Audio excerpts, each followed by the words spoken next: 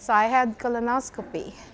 And afterwards, they wrote me letters. And they said, hey, we saw something unusual. So I didn't pay attention to it. And then more letters are coming. And I read it. They said, we're suspecting a cancer. And then I hid for 3 months. I don't want to answer anything till my doctor wrote the pastor. So they talked to me.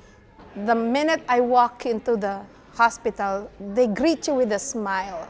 It makes you feel at ease because I was just alone. I was diagnosed with a lymphoma, and but the doctor is treating me in such a way that he is always checking me every 6 months for the laboratory results and the nodules in it. I hope I will erase that cancer.